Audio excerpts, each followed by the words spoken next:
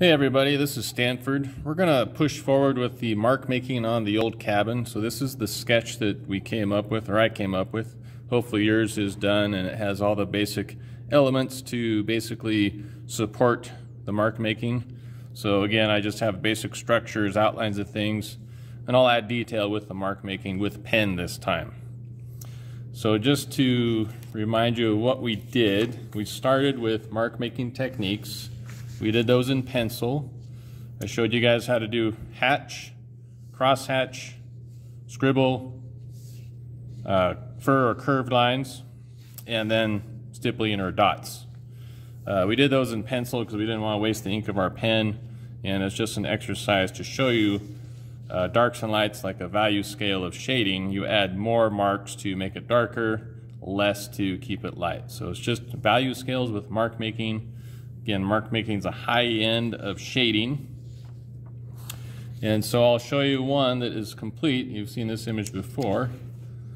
This is the one with the complete mark making in ink. So you have stippling up here, parallel lines in the background, scribble on the trees and the foliage, fur texture or grass texture, if you will, cross hatch in the windows and doors. There's a little bit of squiggly line action or parallel lines in the texture on the roof. A lot of parallel lines on the building itself. If you move over this way, there are parallel lines here on the wood stack in front.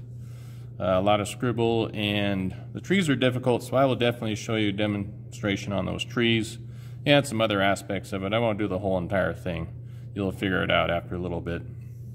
A lot of parallel lines up here. And then if you examine the trees, it's just a lot of a little bit of scribble, some extra lines to create the illusion of pine needles on them. This one here is all scribble on top of the framework. All right, let's get started. I'm going to attack the simplest parts of it, and I'll kind of go off of our handout here.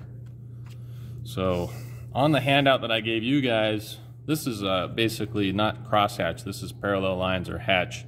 But I like to do crosshatch in the darkest areas, so we'll attack that with crosshatch. So right in the window, the darkest part of the window, we can do crosshatch. Very simple. Just go nice and steady.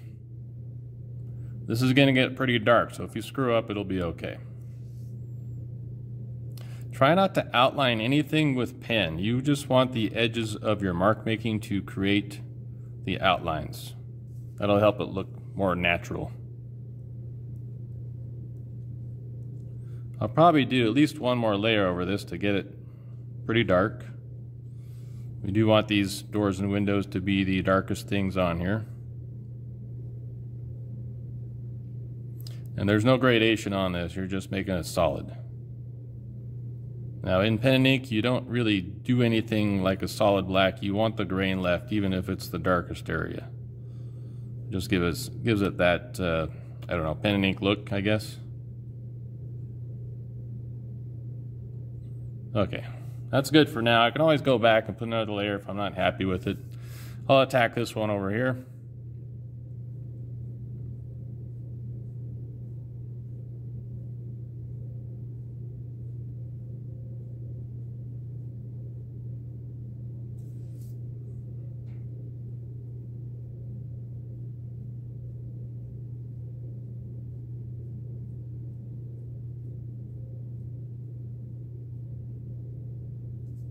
One more layer on that.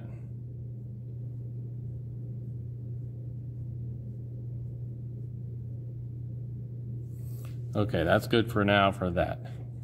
Let's move back around to some different areas. So back here is just parallel lines. I believe this is rain or it's a hillside. I don't know which. It's coming out of the clouds, so I'm assuming it's maybe rain. And that would be right in here in this level. So I'm just going to do some parallel lines here. Notice again, I'm not outlining those. I just want the edge of my mark making to show differences in edges.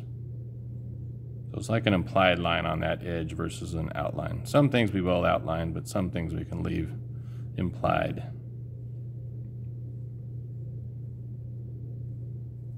And I don't want these as tight as the darkest parts of the doors and windows. I want them to be a little bit lighter.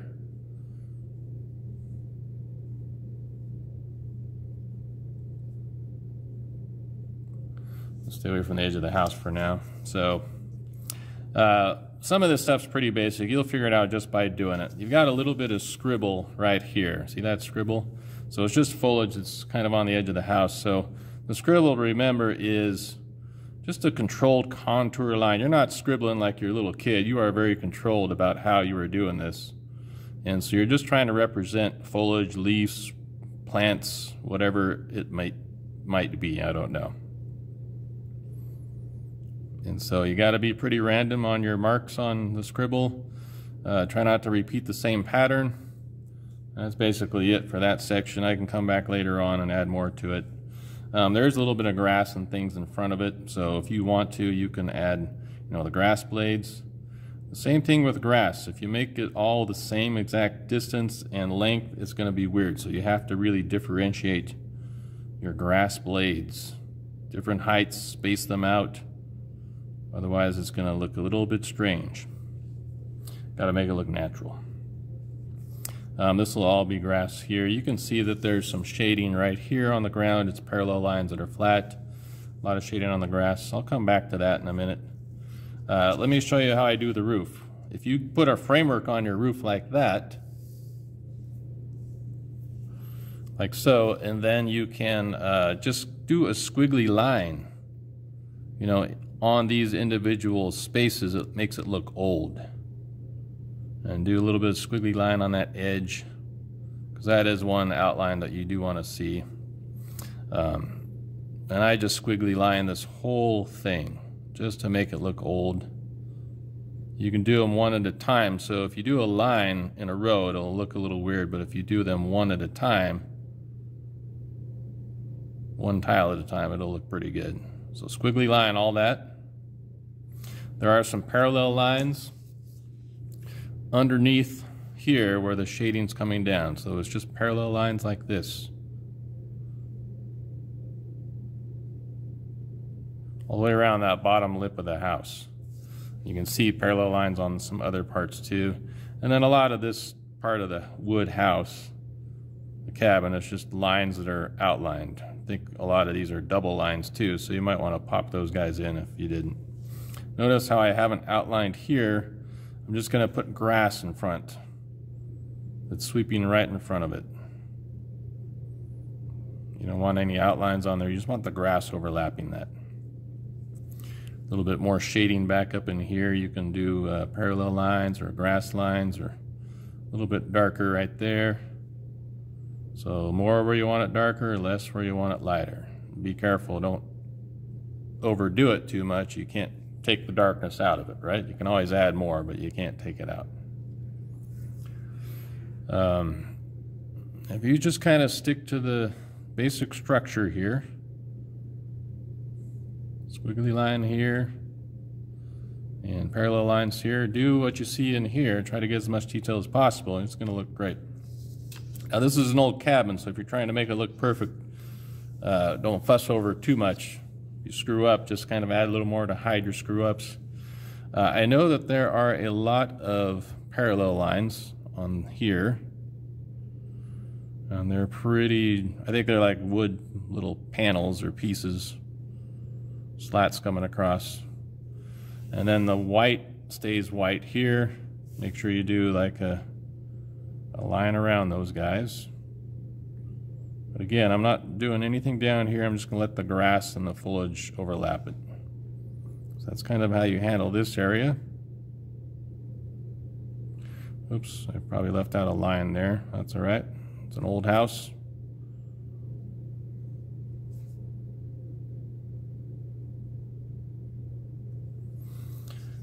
Some of the wood pile is just a lot of horizontal lines. So when you want to shade that, you just add some horizontal lines like that. Vertical lines here for shading. And then there's grass that comes up over the top of it. So I probably didn't need to put that bottom outline on there, but it'll be all right. Lots of grasses. Over here, there's a lot of grass in front, and then it goes into a scribble down here. And then these trees are what I want to tackle with you next. And we'll kind of camouflage it with some scribble. So I've already got the framework of the tree. You just need to draw the trunk and the branches coming off, just lines. And now we just want to take our scribble and thicken up that stuff. So I'll try to do this a little bit without talking too much because it's distracting when I'm talking. Just do a little bit of an erratic scribble on there. Just fill up the lines that you've got.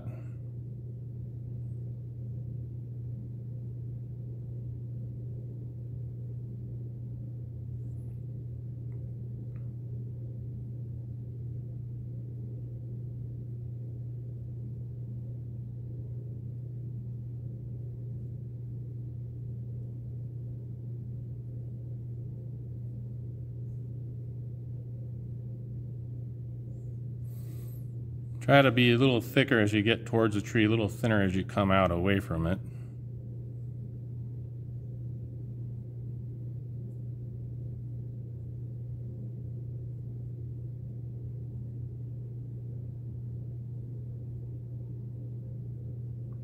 All right, so right now I've got a basic structure on there. It's a little thin in here, so we want to kind of fill it up all around in here. So don't be afraid to get a little bit more aggressive with the amount of scribble all in here. And there's going to be a lot of stuff going on there, so a lot of it's going to be hidden.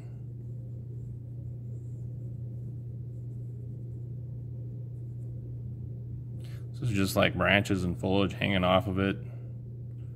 You know it's there, you just can't really tell what it is because it's kind of in the distance a little bit. So all you're trying to do is fool the eye of the audience without drawing all the little tiny detail. So just thicken those pine trees up. Let the audience's brain kind of fill it in what it is. Now, if you do want to be more precise, you can do, you know, lines coming off here and there to look like pine needles.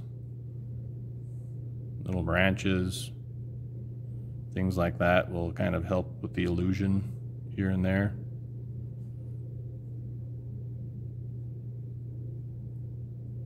And then just keep filling in with more scribble. So sometimes pine needle branches hang down that way or they go up. And I don't know what type of pine this is, but you kind of should probably do one or the other. Otherwise it'll look a little weird if it's going everywhere. All right, so that's what this one kind of looks like. You just kind of keep working it. And then with all of the grass and the scribble that's going to be kind of on the ground up in here, it's going to really hide a lot of everything else too. So I'm going to put a little scribble in here. And then I'm going to come back and put grasses and things. And you just keep adding detail and detail and detail. And illusion. Lots of heavy grasses up on this side. It's really shaded in here.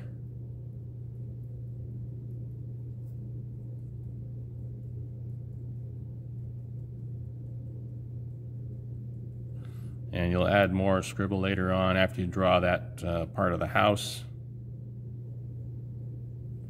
And it gets a little thinner as it comes out away from that.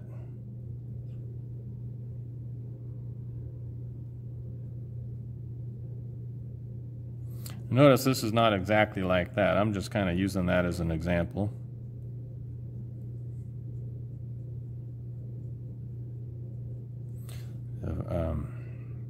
Just add a bit more. You want it more full. Maybe I want these a little longer here. Maybe I'll just add some lines and branches coming off as well.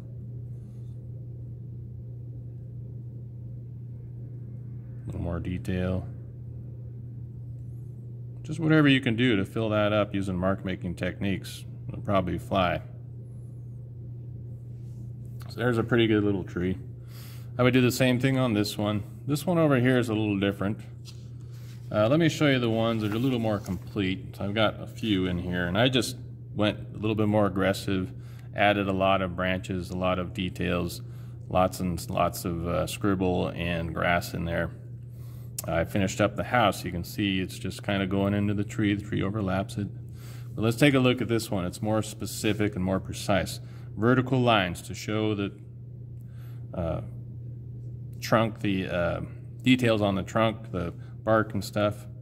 And then scribble on these guys a little bit to thicken them up. And then there's precise lines with little pine needles coming off. So not really much to it, but I would basically add a lot of vertical lines to this tree just to get it going. And then one side might be darker than the other depending on where your light source is, or we'll have more lines on it. But you can just kind of fill it up like this until it's parallel lines, until you have the girth of it. A lot of this up here you're not going to see the details, so you're just kind of getting in the silhouette of it. And then maybe over here I'll add more just to keep it maybe a lighter or darker side to it. So this side is going to be my dark side. And that's pretty much it for the trunk of the tree. Again, we'll have more grasses and things up here kind of hiding everything. I'll add more scribbles.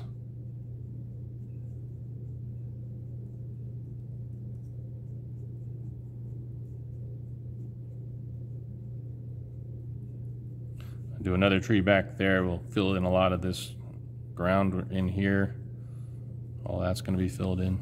Let's take a look at these branches. So I'm just going to do a little bit of a scribble just to thicken them up.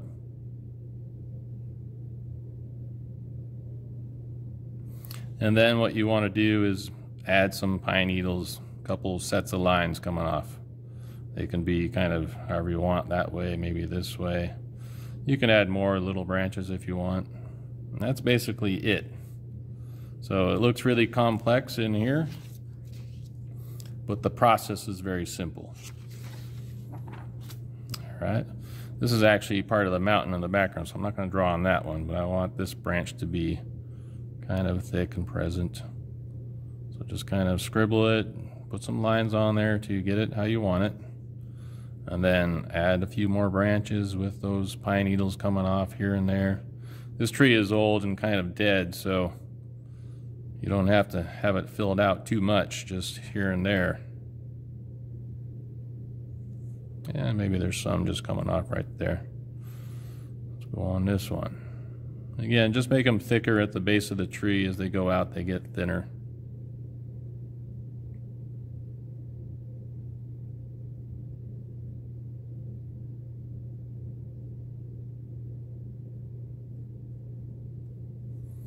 Something like that.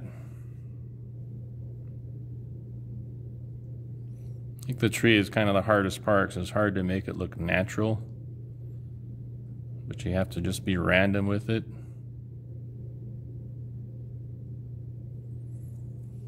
And you continue on.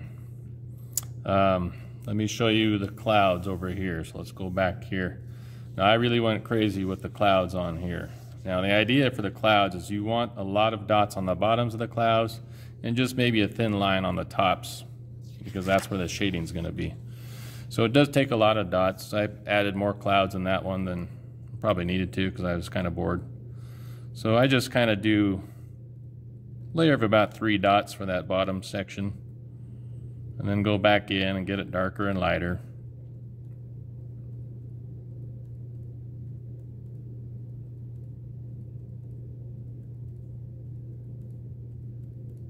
Now, if you're doing dots with the pen, it's easier than with the pencil because you just have to put the pen to the paper and it creates a dot. So there's kind of the bottom edge. Later on, I'll come back and enhance it a little bit. I'm just going to do a dotted line for that top edge. And then later on, if I want to, I can come back and alter that as well. I can add more clouds, less clouds.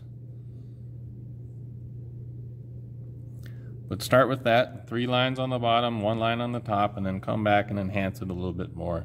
You'll have a good set of clouds. Don't outline anything with your pen except for this cabin here, and then erase all your pencil lines when you're done. When you're done, you'll have something like this. And then after this, you'll be kind of an expert in pen and ink. It'll really bring your artistic skill to a high level. All right, I'm going to sign out for now, and I'll check with you guys in class. Have a great day.